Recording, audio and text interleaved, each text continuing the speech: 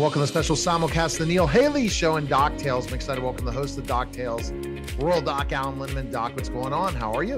We're doing really well here, Neil. And you? Very good. And our guest today is Lisa Boate, and Lisa's going to talk about menopause, and she's a menopause expert and coach. How are you, Lisa? Thanks for stopping by. I'm great. Thanks for having me. And I'm really looking forward to this conversation. All right, Doc, what is your first question for Lisa? Well, Lisa, I've been to your site. It's beautiful, and you've done a Thank great you. job with it. It's well organized, and I can see why people get enthused by, going to your site. You have a lot of things to offer, but you talk a little bit about how you came to doing what you're doing. But if you could tell me a little bit more, I'd be really interested in your personal story. Well, thank you. Yeah, my personal story is a bit of a winding road as to how I got here. And it started, as it does for most in our early 20s when we choose what we want to do. And so I became an educator. And I was an educator for 20 years. And in the last few years of my career, two things happened simultaneously. One, my children, like my own children here at home, were entering into their late teen years, and so I was starting to experience the empty nest. And I didn't realize how extreme that shift was going to be. I thought it would be more of a gradual shift and change. And it was not at all. It was almost as significant a shift as when you first have a baby at home. And there's not a lot of support at this end of parenting. There is for prenatal and postnatal, and that's essential. And there's not a lot of narrative or conversation around what it's like to be a mom and a woman in this phase of life. And to be honest, I actually remember really clearly, I was sitting with a cup of tea on the back deck of my house, and I thought, I'm on the other side of everything I have ever imagined for my life. How is this possible? Because I am this person right now, and there's a lot of life to live, and I've never even considered it. So while that was happening in my career, I also was noticing things like it was taking so much energy for me to get out the door every morning. And things that used to be sort of like minor annoyances were causing this like overwhelming sense of rage, to the point where I was losing my hair and I was having panic attacks at work and I was crying in my car every day. And I came to the realization that I couldn't live this way anymore. If I actually wanted to live, I couldn't keep doing it. So I resigned from teaching. I started coaching in the empty nest space. And then I realized, because I like to take a holistic approach, there was always physical symptoms coming up with the people I was working with. And so I was noticing what was happening in my own body. So I got my menopause coaching certification. And through that process, realized that what was happening in those last few years of my career, and again, not that I would change it, not that I would change my decision, because there were lots of factors, but perimenopausal symptoms were playing a role in I was experiencing in all of the transitions that were happening in my life. And I didn't even know about it. Wow. And thinking about specifically enough, why is there not enough education for menopause? Like really, especially when you're getting closer to that time.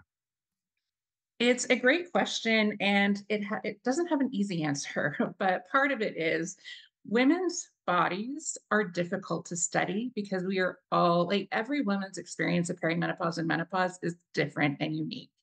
And so if you are looking for a consistent sample in research, women are not an easy group to work with. So there is some research, there is a burgeoning research. There is a lot more that is going into this area of study at this point in time, but there was not consistent knowledge or understanding really about what happens in women's bodies at this transition. Yeah. All right, good, Doc. What next question you have for? What should women think about when they're getting into menopause? And you hit on a really important point. It's different for everybody. So that's a big problem. It's hard to design a program that's good for everybody when everybody's different. But do you have any recommendations for what you would tell women who were about to have an empty nest or about to get into perimenopause or who are in perimenopause? Yeah. So there's actually two components to that answer. So the first one is for women who are actually at that stage, listen to your body and trust what it is telling you, right? Hormones are the great messengers of our body. They are what make it impossible for us to ignore what perhaps we've been ignoring for a really long time. So it is knowing that your body is communicating to you and listening to it and then responding in ways that actually care for your body. So when I think about my own experience, the mental health elements of it are also really under talked about, under discussed. And so listening to what your body is saying, like what are the shifts that you are noticing in your mental health or in your cardiac health or however it is that it's manifesting for you, and listen and respond. Don't keep ignoring it, because if you ignore it, this journey will be even more uncomfortable than it already is. And then the other element is that women need to know about this before they are entering into perimenopause and menopause. Yes, Okay. they Like, need to get ready. absolutely. Because the core four elements of moving through perimenopause and menopause well are the same core four for almost everything in terms of health: stress management, sleep, nutrition, and movement. And the earlier you have those practices in place, the more you have to draw on, right? So it's like making an investment in your overall health and well being. And when you start doing that in your younger years, then you have a deeper well to draw from as you are moving through this really challenging time. Well, it sounds Yeah. like given a lot of thought to this, and I think you are doing some presentations, and so that's certainly worthwhile. When people ask you about, the traditional doctor treatments, the Premarin, the progesterone, whether you take it by mouth or whether you put it on your skin, what do you tell them? So again, it goes back to everyone's journey is totally different. And if you are experiencing symptoms that are really debilitating or that are really like getting in the way of you being able to live your life, then hormone therapy is a really valid option that will make a big difference. But it is a process of trial and error. Like you said, there's a number of different delivery methods, right? And getting the levels right between estrogen and progesterone can take a little bit of time to figure that out. So again, it's going back to like if you're starting hormone therapy, really pay attention to what's happening in your body. Where are you feeling better? Where are you not feeling better? Keep note of those things and continue to advocate for yourself with your healthcare practitioners. Because just because it doesn't work right away doesn't mean that it won't. It just means that it might take a little bit more time and trial and error to find the right way, whether it's through the skin, whether it is taking it orally, whether it's a suppository, whether it's a cream. And getting that balance of estrogen and progesterone right will take some time. Like I said, I sound like a broken record sometimes, but everyone's body is so different that it takes a little bit of time to do that. But it is, I'm sure you're very well aware that there's a lot of misinformation around hormone therapy from that study that came out in the early 2000s. And so there's a lot of fear around hormone therapy still. And it is not my place to say you absolutely should or you absolutely should not. What I do is provide information that allows you to make an informed choice, right? And it's having that informed choice that's so important. Yes, informed consent, it's a big deal. And the study you're talking about at WHI, and Yeah. yes, I think it was just a new way to be wrong.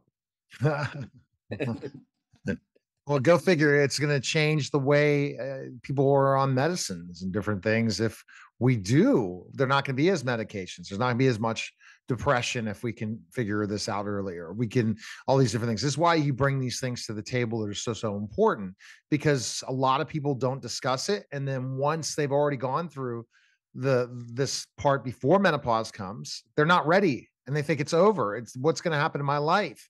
Yeah. And they don't have the resources available to know they can shift back. You can shift back to being younger. We don't teach that. You know what I mean? We don't teach that, regardless of a male or female, that if you start aging, there's a way to decrease the aging. But you talked about those 4 ways of doing it. And then also really kind of the whole lifestyle has to be part of the whole process. And if you don't have a lifestyle, forget it. Right? Yeah, So, absolutely. They absolutely go hand in hand. Even if you are on hormone therapy, I still work with women through the lifestyle changes, because it's not a magic fix, right? And no, not just at like all. with all medications, if the lifestyle part isn't in place, then you're going to need to keep having higher and higher dosages as your body shifts and changes and adjusts.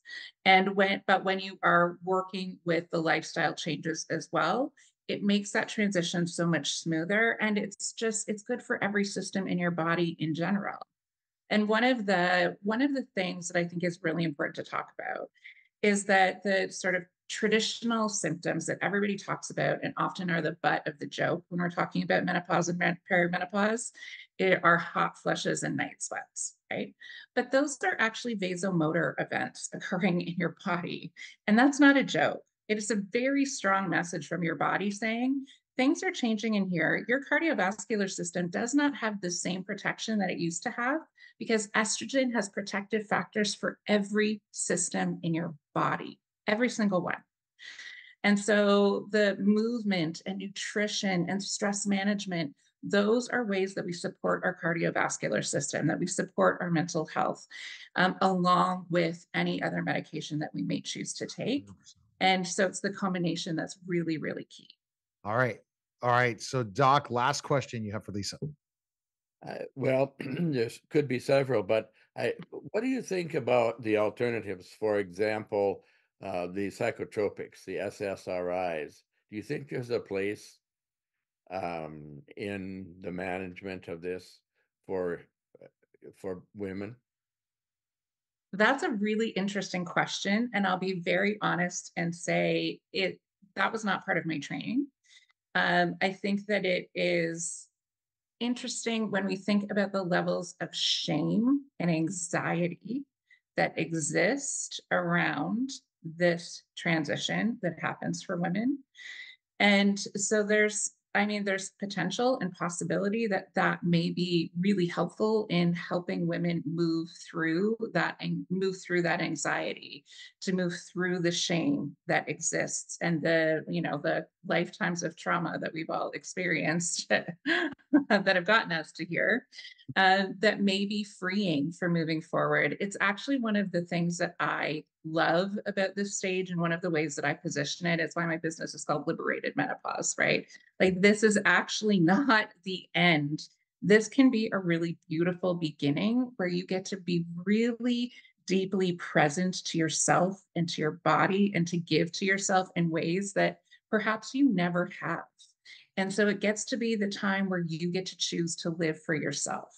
So if that is a modality of treatment that works for someone, then I would hold that space for them to do that. Excellent. All right. So, Lisa, the best place people can find information on you, where can they go?